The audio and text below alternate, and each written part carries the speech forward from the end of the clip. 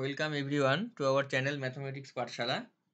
This is another CSIR UGC NET June 2023 Mathematical Science problem. Question ID 704062. This is a problem of real analysis, sequence problem. Problem of chapter sequence. So the question is first, see here. Under which of the following conditions the sequence xn of real numbers convergent? So there are four options, four conditions, and we should find that in these four options, which one will be the sufficient condition for a sequence of real numbers to be convergent. So option 1 says that the subsequences x2n plus 1, x2n and x3n are convergent and have the same limit. So see, there is a standard result that if two sequences x2n and x2n plus 1 are convergent and have same limit, then the sequence is convergent. And also there are given some extra condition. Actually we don't need this. If these two subsequence x2n plus 1 and x2n are convergent and have same limit, then the sequence xn is convergent. So this condition 1 is definitely a sufficient condition for a sequence xn to be convergent. So option 1 is true. Now see, look at option 2. The subsequence x2n plus 1, x2n and x3n are convergent. So there is not given that the subsequence have same limit, but only says that they are convergent. So now see, first let us suppose that for option 2, let us suppose that this x2n plus 1 converts to some limit, say L, and this subsequence x2n converts to some limit M. So if we can prove that this L equal to M, then by this result we can conclude that the given sequence xn is convergent. Then this will become a sufficient condition. So let us now try to show that this L equal to M. So for this, if possible, suppose L not equal to M. Suppose if possible L not equal to M.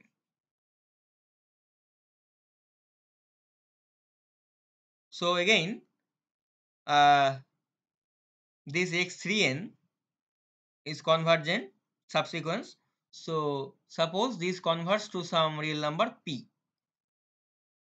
So now see, suppose L is here, M is here, and take epsilon equal to L minus M by 2 or 3 or 4, 5, whatever we want, mod L minus M by say 2.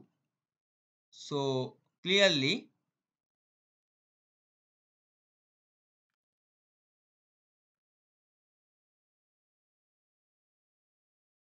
mod L minus M by 2. So clearly see here, this is our say L minus epsilon, this is say L plus epsilon, and say this is our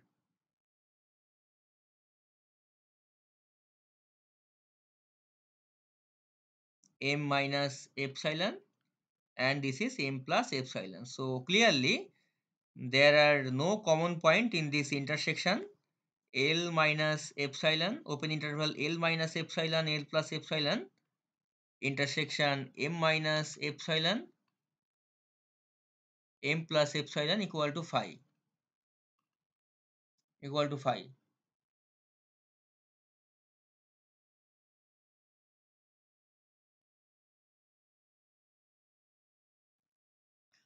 So now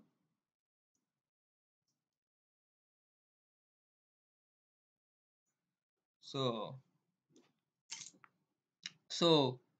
as this xn, as this x2n plus 1 converts to L, so what will now happen? This neighborhood L minus epsilon, L plus epsilon, this neighborhood L minus epsilon, L plus epsilon actually contains all but finitely many terms. This contains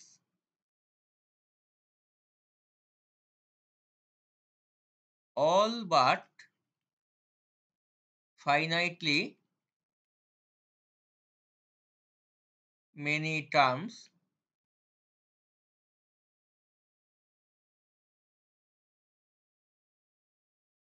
of the subsequence x to n plus 1. That means only finitely many terms of the subsequence x to n plus 1 can be outside of this interval, and except that finitely many points, all the terms of this subsequence x to n plus 1, that is x3, x5, like that, only uh, only except the finitely many terms, all the terms of this subsequence will be in this interval. And similarly, this interval m minus epsilon m plus epsilon,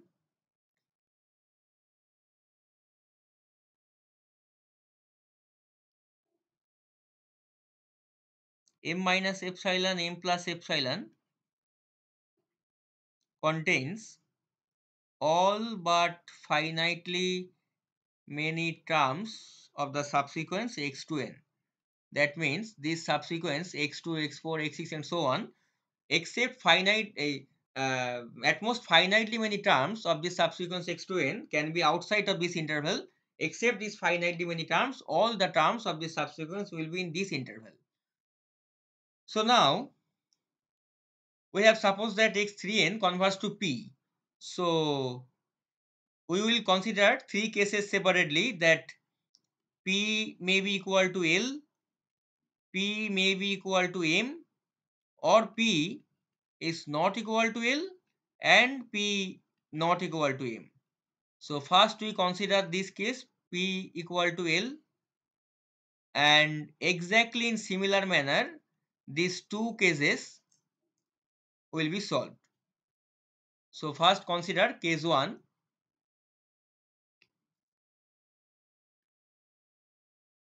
p equal to L.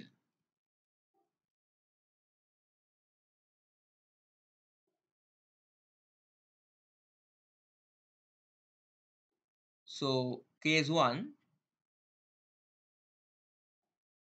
this p equal to L. So see here, this is our p equal to L, they are same, and m is here, and this is our L minus epsilon to L plus epsilon, this is m minus epsilon to m plus epsilon. See the subsequence x3, x3n. This is very clear that if k is an even integer, k belongs to 2z, then the terms of this subsequence x3k will be the term of this subsequence x2n. And if this k is a odd integer, does not belong to 2z, then this x3k will definitely the term of the subsequence x2n plus 1. So now see here that also, since this p equal to L, so this p minus epsilon comma p plus epsilon, this open interval, this is actually equal to L minus epsilon, L plus epsilon, because p equal to L. So this contains all but finitely many terms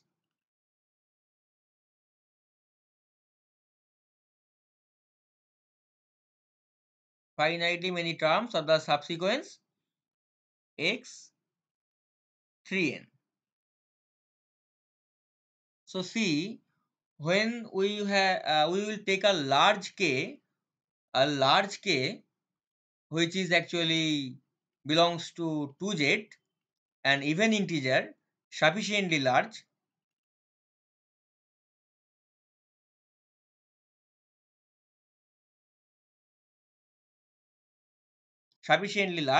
then this x3k will belongs to this interval p minus epsilon p plus epsilon, that is actually L minus epsilon L plus epsilon, and also this is as a term of the subsequence x2n and this converts to m. So for this large k, this x3k will belong to this interval also m minus epsilon m plus epsilon. So what we get, that actually after a certain stage, for some n0, all the terms of the these subsequences will belong to this m minus epsilon m plus epsilon of the subsequence x 2n, and also for a certain stage some n0 dash or whatever, uh, all such n sufficiently large greater than equal to n0 dash, these terms x terms of the sequence x 3n will belong to this p minus epsilon p plus epsilon. So we can take one such k sufficiently large which will be greater than n0 as well as n0 dash. So this x3k then will belong to this p minus epsilon p plus epsilon and also this m minus epsilon m plus epsilon. So uh, so this x3k belongs to this L minus epsilon comma L plus epsilon intersection this m minus epsilon m plus epsilon, and by our construction of epsilon this is clearly equal to phi. So this is a contradiction. This cannot happen. So after certain stage, after a certain stage for sufficiently large natural number k, this x3k cannot belong to both these intervals. So this case cannot happen. So p is not equal to L. And exactly in similar manner, if we consider case 2, if we consider case 2,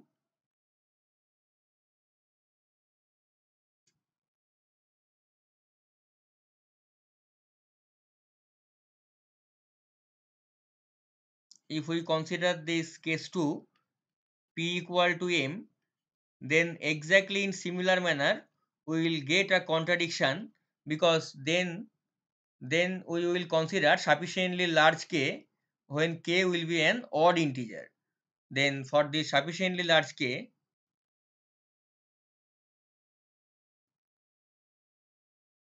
then for this sufficiently large k when k will be an odd integer,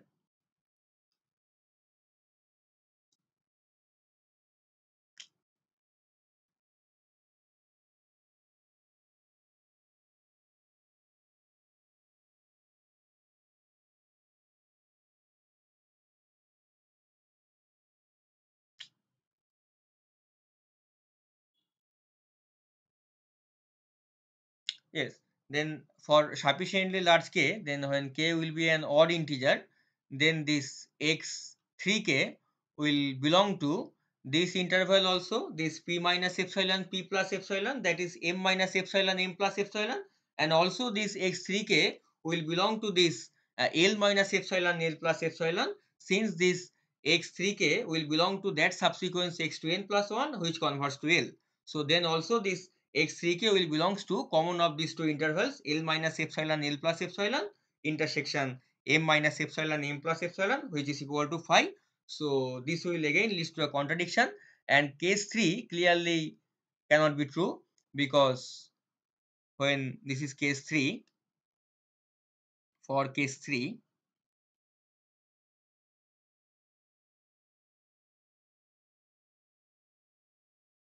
for case 3, when p is not equal to L as well as p not equal to m, then exactly in similar manner we take any k sufficiently large which may be even integer or maybe odd integer, then uh, then when this suppose L is here, suppose m is here, and suppose p is here, so then we can take a epsilon in such a way that this all such intervals are disjoint.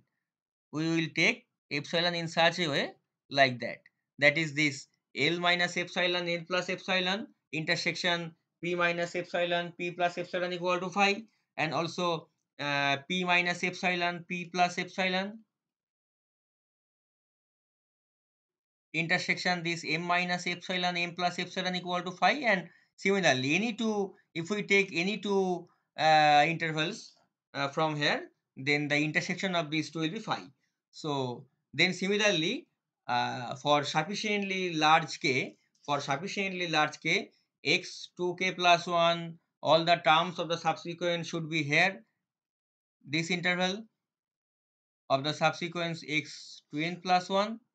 And for sufficiently large n, the terms x2n of the subsequence should be here, and x3n should be here. So when we take a sufficiently large k, then this x3k will belong to either here or here. If this k is odd integer, then this will belong to this L minus epsilon L plus epsilon, and this, if this k is even integer, then it will belong to this interval. But since this p minus epsilon p plus epsilon contains all but finitely many terms of the subsequence x3k, so this cannot happen. So clearly these three cases cannot happen.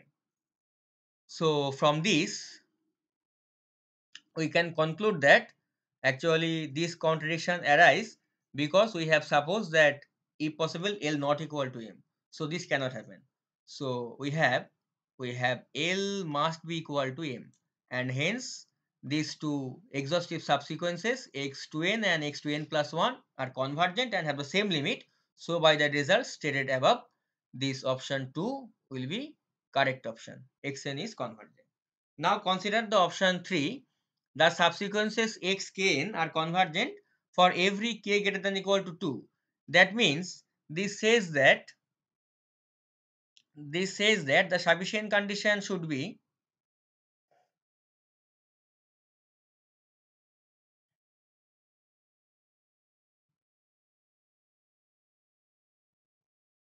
for 3.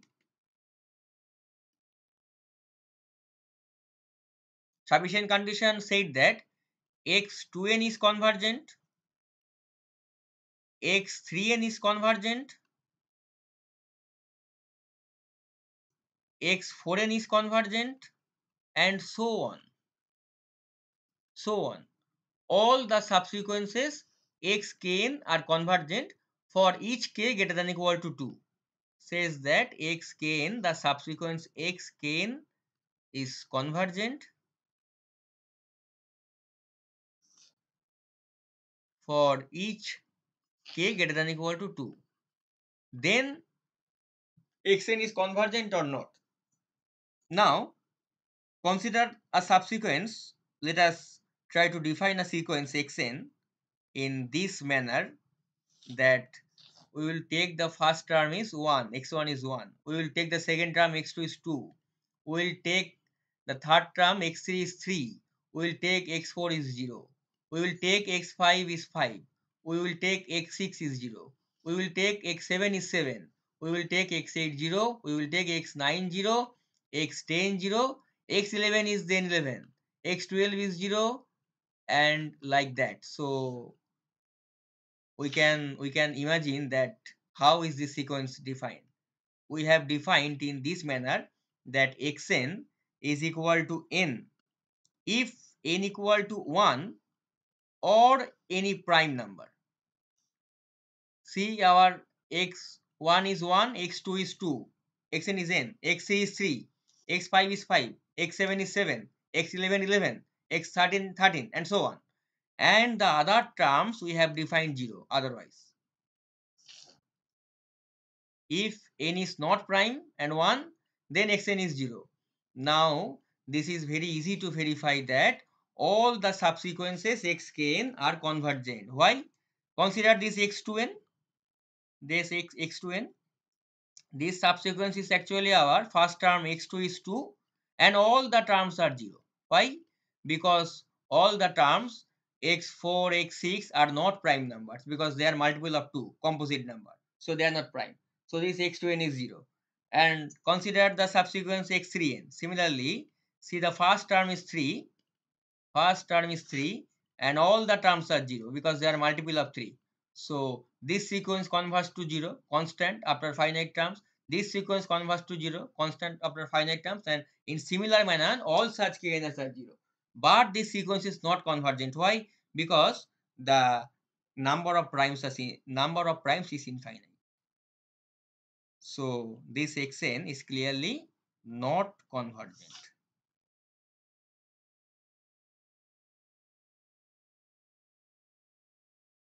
Because since there are, this is a standard result, there are infinite number of primes.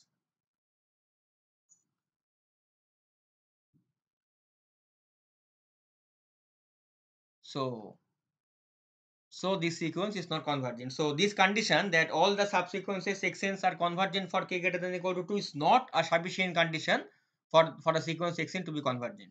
So option 3 is not a correct option because this is not a sufficient condition. Option 3 is not a correct option. Now look at option 4. This limit xn plus 1 minus xn is 0. So is this a sufficient condition for xn sequence xn to be convergent? So now see that.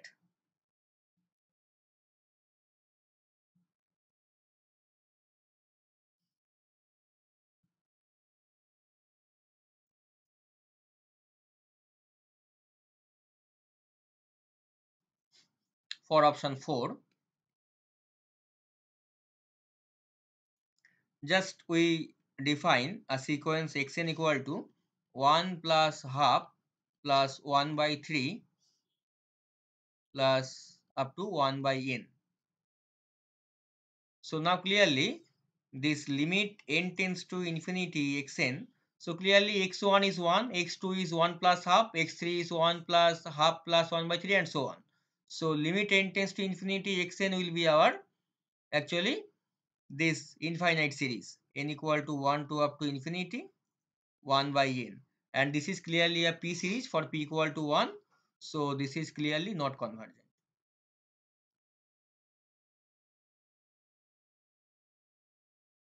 And consider these things that x limit n tends to infinity xn plus 1 minus xn. Clearly this will be our limit n. This is clearly our 1 by n plus 1 and this is equal to 0. So see, this condition is satisfied but the sequence is not convergent. So this condition is also is not a sufficient condition for a sequence xn to be convergent. So option 4 is not a correct option. So here only option 1 and option 2 are the correct option, and extremely sorry, this is option 4 is not a correct option. Option 4 is not a correct option. So here option 1 and option 2 are the correct option by the standard result that x2n plus, if x2n plus 1 and x2n are convergent and have the same limit, then xn is convergent. And in option 2, since there is given a extra condition that xn is also convergent, so from this we can prove that this x2n plus 1 and x2n have same limit, so the sequence xn is convergent. So option 1 and option 2 are the sufficient condition for the sequence xn to be convergent, and we have given examples that the such xn exist which is not convergent, but the condition of option 3 and option 4 are satisfied. So option 3 and option 4 are not the sufficient condition for a sequence xn to be convergent. So option 1 and option 2 are the correct option and 3 or 4 are not the correct option. Thanks for watching. See you soon.